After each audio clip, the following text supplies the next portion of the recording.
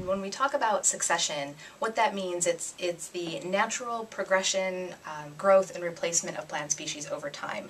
So if you have an old field, eventually it's going to become a mature forest. When we talk early successional habitat, that's in the very early stages of succession. So you're basically talking about a very shrubby area. It's often very dense, very thick with cover, and often hard to walk through. But that dense, shrubby cover is exactly what some birds are looking for.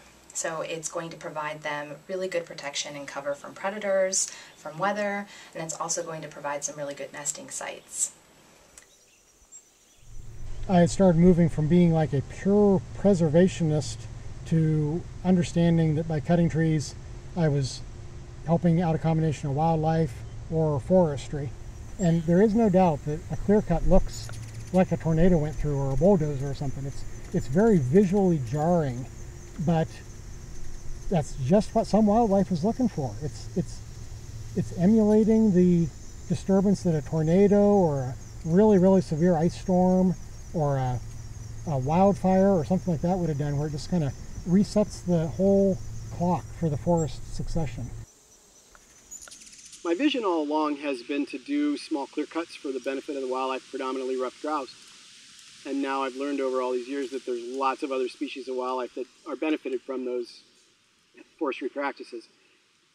It's been really exciting to see the various species that dominate specific habitats, meaning whether it's mature forests or pole-size stands or open clear cuts and early regeneration. So it's been really exciting to watch that progress.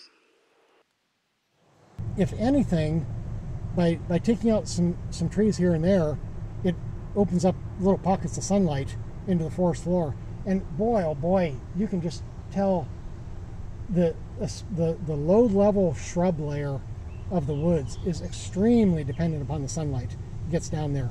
The patches where I've opened up through the selective harvest just has exploded in pokeberries and blackberries and black raspberries and spice bush, all kinds of little sassafras trees, things that need sunlight in order to get going.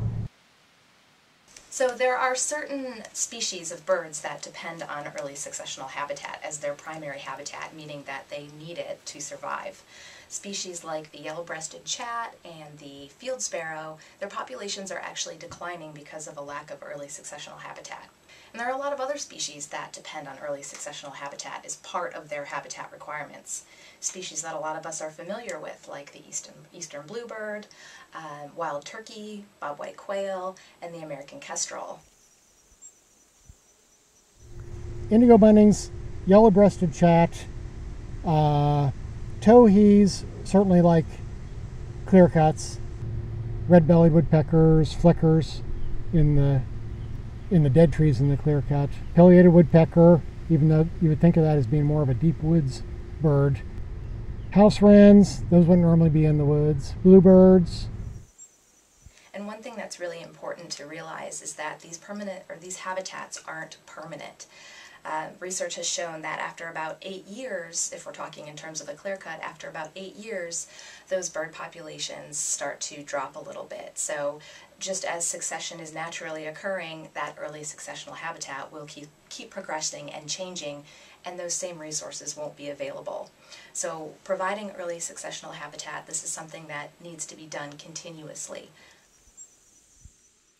So it's been a really interesting growth progression, and to watch it has been really fascinating and truly has given me a better understanding of how perpetual the natural woodland environment in Ohio and probably most forests across the United States truly are.